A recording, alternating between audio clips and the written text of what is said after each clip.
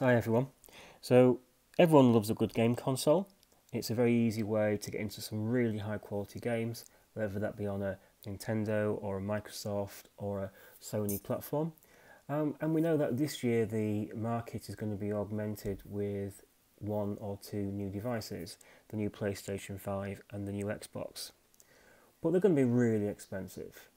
And we also know that because of the coronavirus outbreak, probably they're not going to be produced in the numbers you'd normally expect, so getting your hands on one might be quite difficult.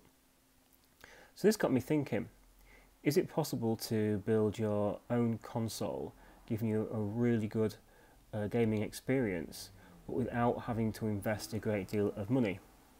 And this started a plan. If you have a look on eBay or other online marketplaces, you can see there's quite a lot of second-hand components which are available for really good prices. So I set myself a limit of about £80, £80 to £100, to be able to build what effectively gave a console-like experience. Now, I recognise that for that amount of money, you're not going to come close to the new consoles that are being released or to high-end PC gaming, but hopefully be able to do more than it can't do, and ultimately if it provides fun, then it'll be a good investment.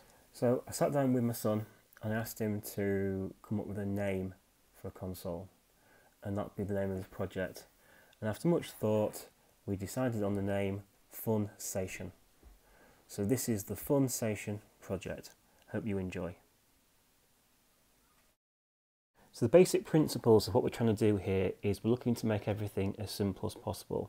That means no keyboard, no mice, everything's going to be controlled by a joypad or a games controller. It needs to boot straight into a friendly interface. So like in the same way a PlayStation would, there's no logins, no passwords, it just jumps straight in. We want a standard interface for all games, so you've got your library which you control everything there, access to everything comes through there. And we need to be able to buy new games, so we need an online store so that we can increase our content. Don't want to have to worry about discs. You lose discs, they get scratched. Would rather just be dealing with digital copies. And the underlying principle is what we're doing here needs to be fun. So to start the project, the first thing I did was to go onto eBay and look at what pre-packaged builds were already available. And there's loads of old office machines which have been disposed, which you can pick up for a really good price. So I was able to get a HP Elite machine with an Intel i3, 4GB of RAM and 500GB hard drive for a really good price. And this is it, the HP. As you can see, it's a low profile black box. It doesn't look out of place on a computer stand or underneath a telly. It's quite neat and tidy and compact. And that extends to inside the box as well. So as you can see here, the device is well put together. It's a large heatsink over the CPU, the hard drive's hidden away. There's nothing out of place, it's all neat, it's all tidy, and it's a good starting point. And at this point, I have my first problem. So I was dependent on a HDMI connection, and the standard, the computer didn't have a HDMI, so it meant that I needed to add a graphics card.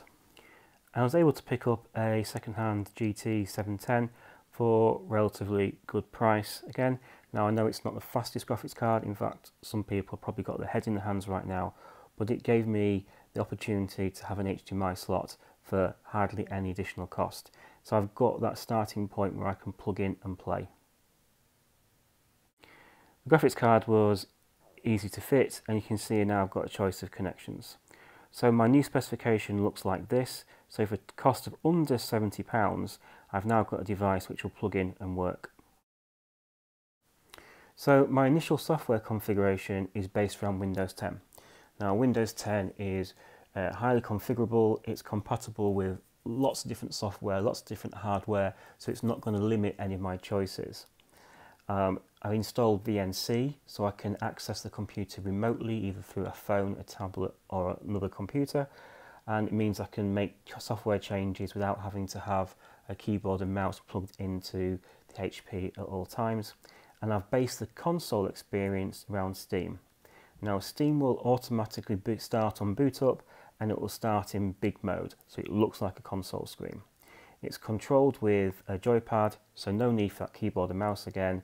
It's really easy to use, straight access to the games, and it has its own online store, so we can add further content along the way. And for those of you who haven't seen Steam boot up in big mode, it looks like something like this. Nice flash screen, a couple seconds loading, and then straight into a nice, easy to use interface. So that's the very start of our console experience. Now the next chapter is to start adding the games that we want to experience and see how far we can take this device. And it'd be great if you guys came along with us on the journey, so please click subscribe, stay with us, let us know what you think, and we'll see you next time. Cheers!